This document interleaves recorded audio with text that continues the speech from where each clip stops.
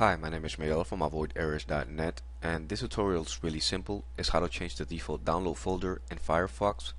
So now if I go to my download folder here, this is where everything that I download from Firefox comes in.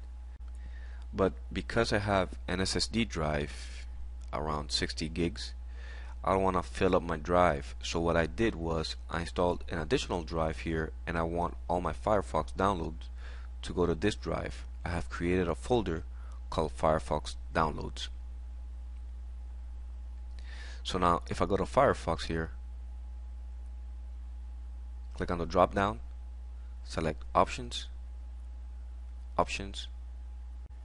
Now here, this is the folder that is set as a default to download. So click on Browse and browse for the folder you wish to use as your download folder for Firefox. In this case, Firefox Downloads.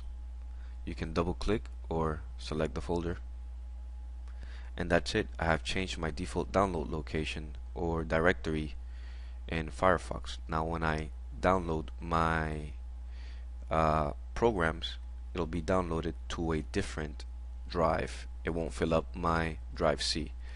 Thank you for watching this video. My name is Miguel. If you have any questions, please feel free to post them in the comment section below. Thank you.